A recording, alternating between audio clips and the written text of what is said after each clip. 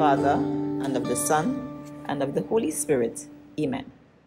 Heavenly Father, we invite you into our presence, wherever we are, participating in Know Your Faith. We thank you for being able to host this series to inform about and spread the Catholic faith to our sisters and brothers. We ask your blessings on our presenters, our listeners, those who facilitate this production, that we may be guided by your Holy Spirit in presenting and receiving your word. We pray that all who benefit may come to a deeper understanding and appreciation of the Catholic faith that will guide our living.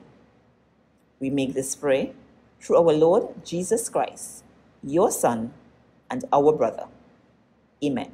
In the name of the Father, and of the Son, and of the Holy Spirit. Amen. Good day, viewers. Happy New Year to all from the collaborators of Know Your Faith, Office of Pastoral Planning and Development, CREDI, and CAMSEL.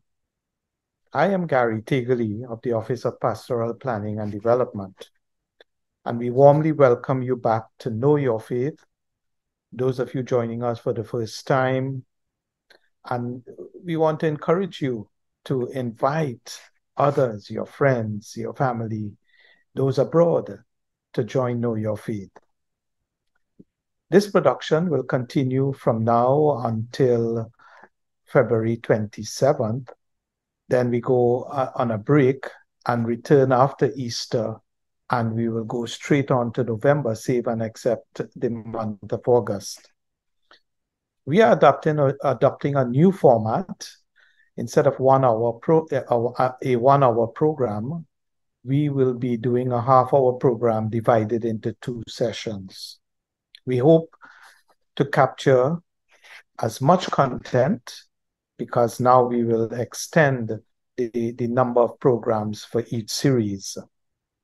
In this series, we are focusing on the Archdiocesan theme arising from the synodal conversations in 2022.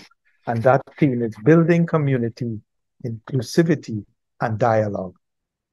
And we would explore the biblical perspectives with Father Eliaza Mulemba, the Trinitarian view of community by Father Jason Boatson, and St. Paul's discourses on community, inclusivity, and dialogue by Father Father Steve Ransom. This series will be facilitated or moderated by Mr. Nyron Rolingson. And Nyron is an attorney at law and a religious educator, teaching secondary school students at St. Mary's College, Port of Spain since 2018. He is a graduate of the Seminary of St. John Vianney, Uganda Martyrs Theological Institute, and UWI, where he studied theology and communication studies. And Nyron has a lot of experience working with young people in the Archdiocese as a catechist and as a mentor. We are very grateful to have Nyron once again moderating for us, and we welcome him. He serves in the parish of Our Lady of All Nations in Derby. He's married with 1 son. Welcome, Nyron. Thank you, Gary, for that warm welcome. Welcome, viewers. A special welcome to those of you joining us internationally, regionally, on TV, and on social media.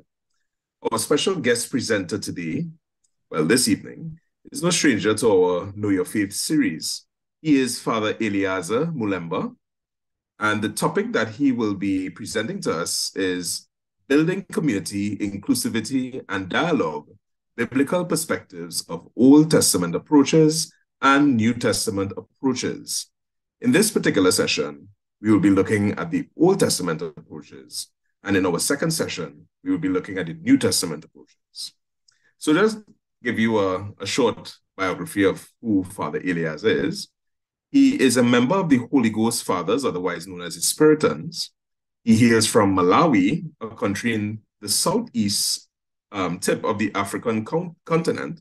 He was ordained a priest on the 2nd of October 2021, and he was then appointed as a missionary to Trinidad and is currently serving in Laventel Mova pastoral area. Welcome, Father Eliaza, and if you could take it from here right away. Thank you very much, and greetings to everybody following us and watching and following with us this time.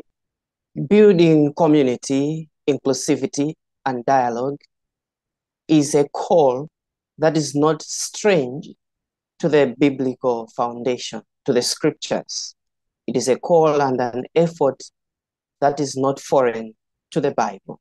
That is why there is a biblical foundation to building community, inclusivity, and dialogue. That is why we can talk about the Old and New Testament approaches to building community, inclusivity, and dialogue. This call, especially when we consider the Old Testament or the First Testament, we look at the people of Israel in their relationship with God. And also we look at the role of the prophets. When we look at these two, we discover how in the relationship between God and God's people, how community was built, how inclusivity was seriously considered, and how dialogue runs through all the books of the Old Testament. And when we look at how this building community and how consideration of inclusivity and dialogue are really at play. From the onset in the Old Testament, we look at a language of inclusivity from the perspective of God in his relationship to creation, what God created. So from the onset, we get the proper context to talk about building community, to talk about inclusivity, to talk about dialogue. And here I am talking about the language. The Old Testament, the first book of the Old Testament gives us the language of inclusivity, that we can be able to have a discourse on building community, inclusivity, and dialogue in the Bible because of this language. And the language is let us. When we carry through our Bibles, Genesis chapter 1 and verse 26, we find there the language of inclusivity when it says, "Then God said, and now let us make human beings. They will be like us and resemble us." That is the context and the language of inclusivity that we are talking about. Let us, we want to adopt this language of inclusivity in order to talk about building community, inclusivity, and dialogue. So any effort to build community, inclusivity, and dialogue should really and truly adopt and incarnate this language. Let us, we will, because this sets the tone in the Old Testament style of building community, inclusivity, and dialogue. And that style in the Old Testament is communication. God kept constant communication with what God created. So we just looked at God using the language of inclusivity, let us. And now God kept constant communication with what God created. And this constant communication runs through all the books of the prophets of the Old Testament, but most especially in the books of the prophets. In the books of the prophets, they played a great and crucial role in the constant communication between God and God's people. At times, through the prophets, God could actually call the people into dialogue, call the people that he created, the creation that he has, into dialogue. For example, in Isaiah chapter 1, verse 18, God said, "Come now and let us reason together." So this is an invitation to God's people. Come now and let us reason together. So we see that these give us a proper perspective in talking about building community, inclusivity, and dialogue. And here is a willingness to be able to communicate. So communication runs through all the books. In fact, one would want to call the whole First Testament as a library of communication between God and God's people. God communicating with the people through the prophets, the people also communicating with God through the prophets. And in that style of communication, there's a lot that is going on, because through communication, Israel is built up as a community. Through communication, we find that the history is being shaped. The Israelite history is being shaped and taking form through communication. Through communication also, the people are able to make peace with one another, with the neighboring countries or the neighboring nations. And so communication really and truly guides all the relationship that Israel has with God, with each other in the community, and also the relationship between Israel and the neighboring countries. So communication here is a key. First of all, it is God communicating God's self to the people, and the people also communicating to God. Communication with God developed a strong sense of being a people that is belonging to one God. This gave them a sense of identity, the Israelites.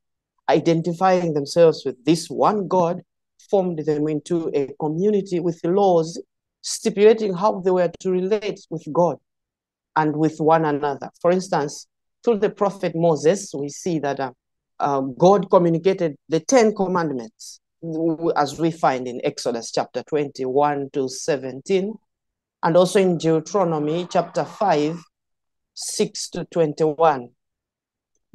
Through the prophecy, the prophetic role of Moses, God communicated 10 commandments to the Israel, to the people. These laws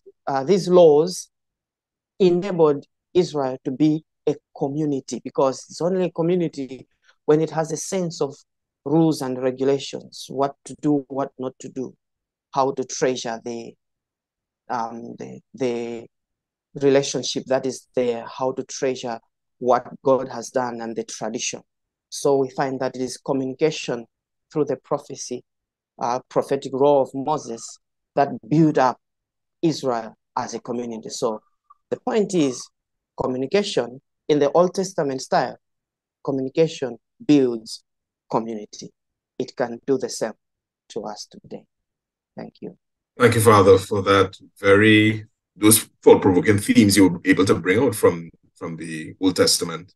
And, the whole idea of inclusivity as God making us in his own image, using "let us" as an important expression, and that constant communication we see through the Old Testaments. Now, when we are inspired by these Old Testament approaches, how can we best concretely improve communication as a community, and especially when we want to build up a community?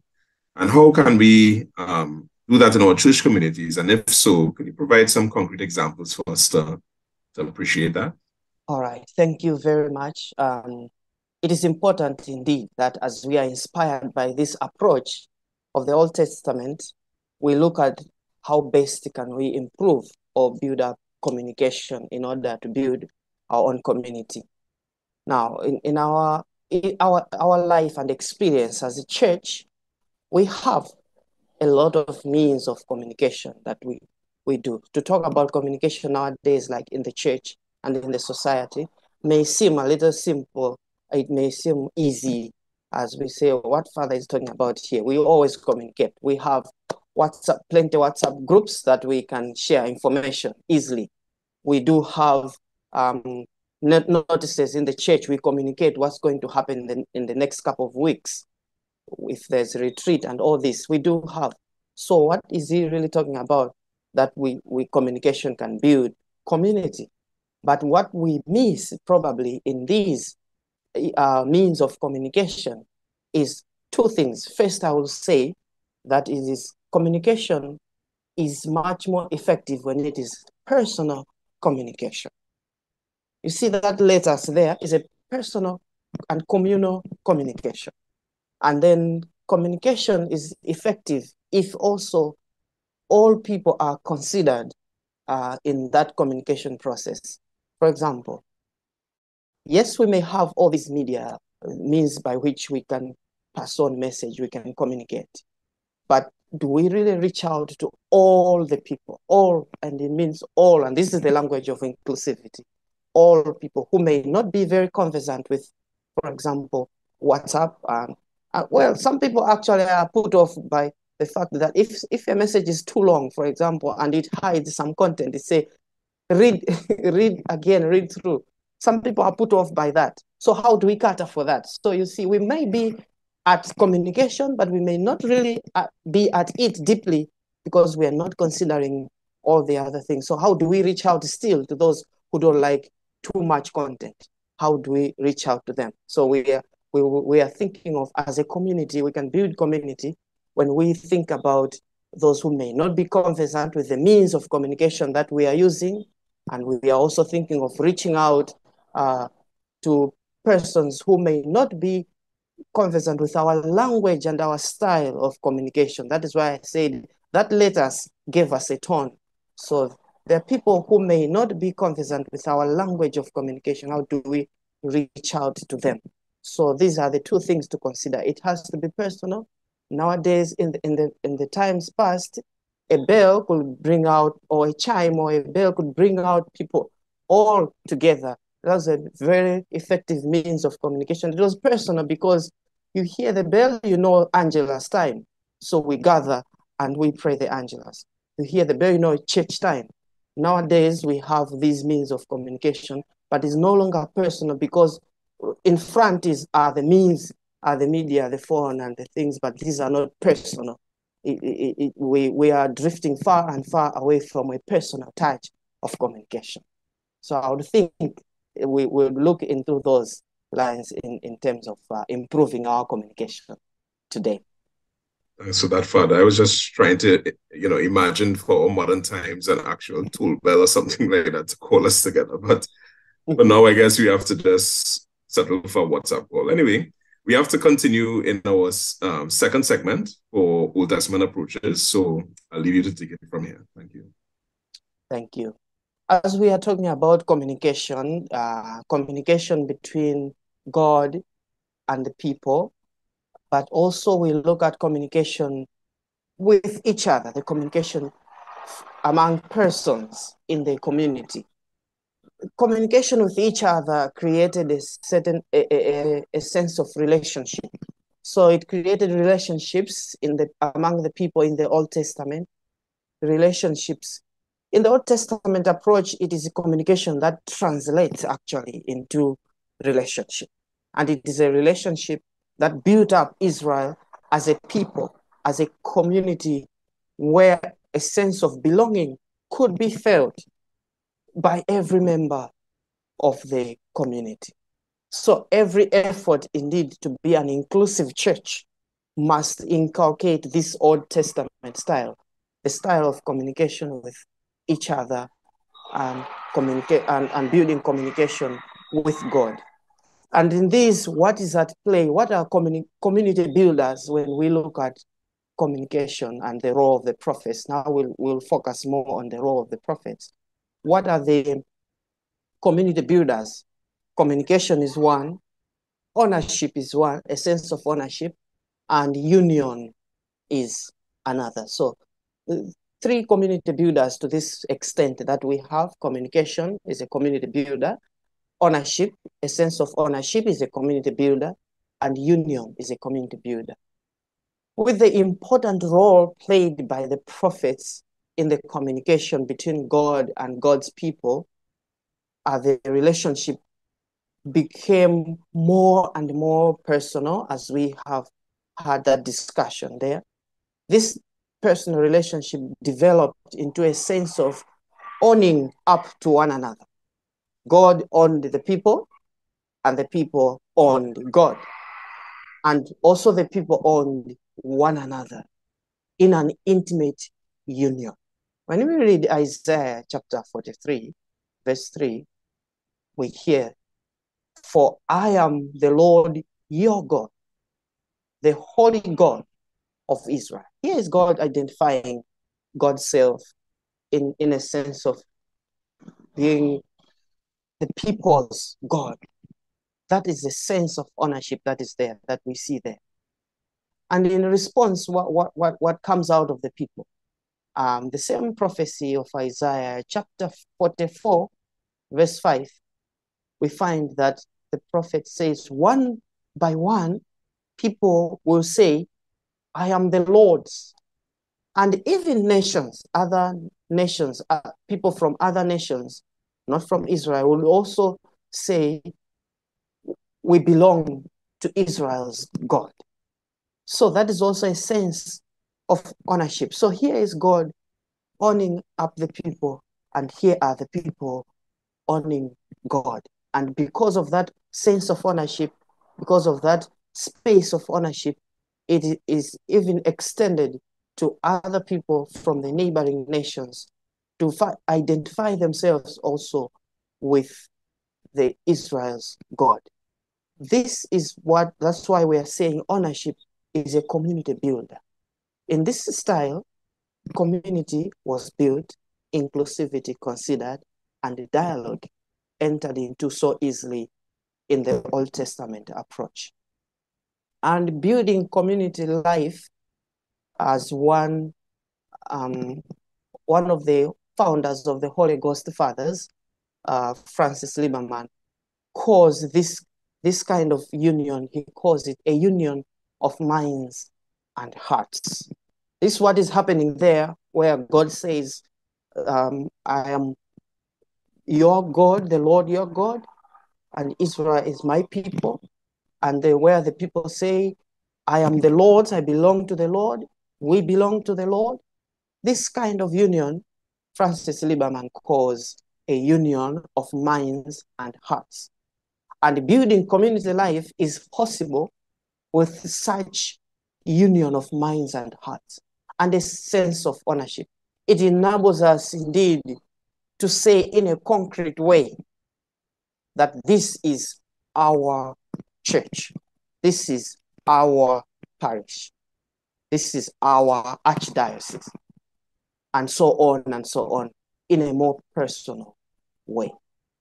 I find that is a community builder and inclusivity builder because of that sense of ownership. If we could own up to one another and own up to God. So our parish, it means that every member of that parish then is my companion, my partner, my real relation, my real sister, my real brother. That gives a certain, that is a community builder because it gives us a sense of ownership that we definitely need in our efforts to build community, inclusivity, and dialogue. These community builders, the other community builder that we find in the Old Testament style is consultation.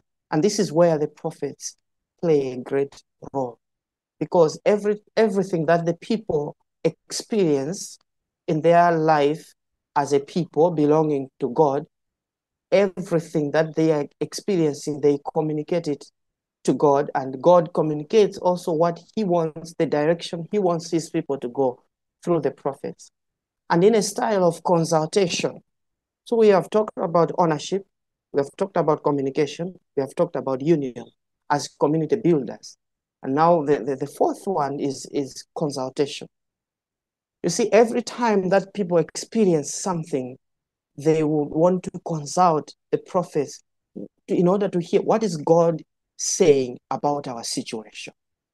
In the very second book of the Old Testament, the people could go to Moses. What is, you remember the whole process of the desert, the wilderness. What is God saying about our situation? look at these snakes biting us, and look at the hunger, look at this. So in a style of consultation, then God could come up and communicate with them. And that style brought people together because they have a common enemy, they have a common goal to achieve. So in a style of consultation, that's why the prophets played a great role, because they would be the means of consultation. What is God telling us in this situation? If we are to build community, inclusivity, and dialogue, we'll need to discern together in a style of consultation. Call each other together.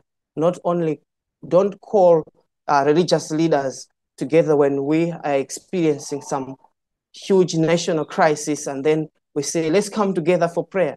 But for anything, that consultation is needed, because we'll need to call each other. Let's discern together what is God telling us we should do for our society, for our church in this time.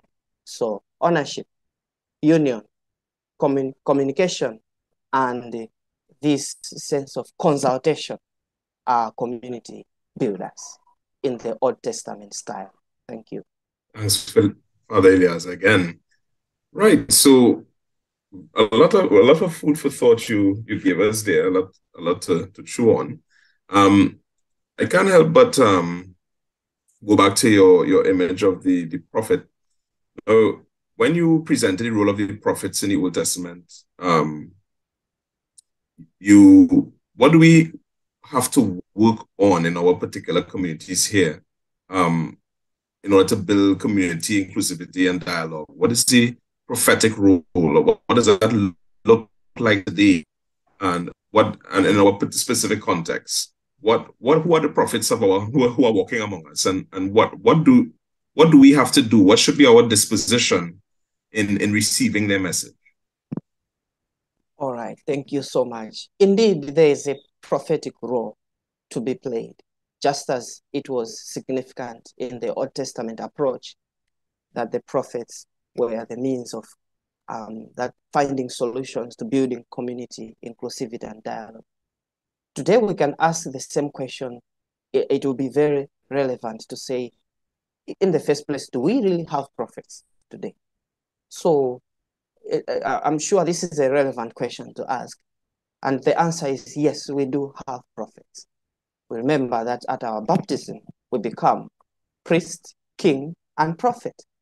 And we may do well the priestly responsibility, the kingly responsibility. We know we belong to the kingdom of Jesus Christ.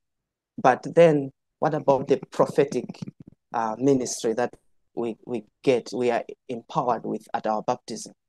So we have a prophetic role to play. And all of us in this together are prophets. We're not looking at, and that is an exclusive approach, which is wrong. We're not looking at religious leaders. We're not looking at priests, bishops, and church leaders, church coordinators alone as prophets of our time. We're looking at every baptized person is a prophet and has to exercise their prophetic role in the parish, in the small Christian communities, in the society. We have to exercise the prophetic role. And just to give some examples, in our exercising of our prophetic role, one thing we should consider is reading the signs of the times. So the people in a style of consultation in the Old Testament approach could approach the prophets and discern. As a people, they discern together what is God calling us to do, or what is happening to us. In the same manner, today, we need to come together and say, what does what is happening mean for us, for our society? That is what I'm calling reading the signs of the times. And also that calls for a certain sensitivity to what's happening around us. That sensitivity is a duty and a responsibility of each and every one of us, not just the priest. Because nowadays the temptation is to say, well, if something is not going okay in the parish, is the priest, he's the leader, isn't it? So we are quick to identify priests as prophets, forgetting that all of us have been empowered to be prophets. So the best way to exercise our prophetic role is that one. Read the signs of the times. Be sensitive to what's happening around with my neighbor, what's happening with my fellow parishioner. When I come to church, it's not just me, mass, communion, and go home. No. You can also come when you sit next to somebody, and apart from simply greeting them morning, or you can also go engage into a kind of conversation and dialogue. In that sense, you will be exercising your prophetic role. You will engage them and even find out what's wrong with them. Sometimes we never know. We do have similar problems. It suffices to know that I am not alone going through this. That's how we become prophets to one another. Just let someone know that you are not alone in this and that I care too. In fact, I'm happy to worship with you. So don't stick only to our families. There's a temptation nowadays. You come to church, we sit only same place and same people. All the time we interact with the same people and you become so used to them. Maybe it's family. You see the whole seat there, the whole bench there in the church is composed of family alone. And these are prophets. Prophets are supposed to mingle with everybody, not considering family alone or blood or marriage relations alone. But as prophets come and interact with the people who are different to you, the people who may not worship the same way you worship, may not share the same joy. So let's mingle and interact. Meet and greet is not only when we go to a fete. When also we come to church, is meet and greet and introduce oneself, be open to communicate oneself. Thank you for that, Father. And I think, honestly, that's a serious radical challenge for us in church in Trinidad, because I know we are so prone to look to the priest for answers. So I'm glad you were able to bring out that new prophetic outlook for us and to challenge us going forward. All right, so just very quickly, if you could just close us in prayer. In the name of the Father, and of the Son, and of the Holy Spirit, amen. Lord our God, we thank you for the opportunity to have a discourse in building community, inclusivity, and dialogue. Lord, we know that if you do not build the house, we as laborers will do, but in vain. We do not want to labor in vain. Come to our aid in our efforts to build community, inclusivity, and dialogue. Through Jesus Christ, our Lord. Amen. Thank you, Father. Amen. So please join us for part 2 of Building Community, Inclusivity, and Dialogue, Biblical Perspectives. And next time, we will be looking at the New Testament approaches. Thank you for joining us.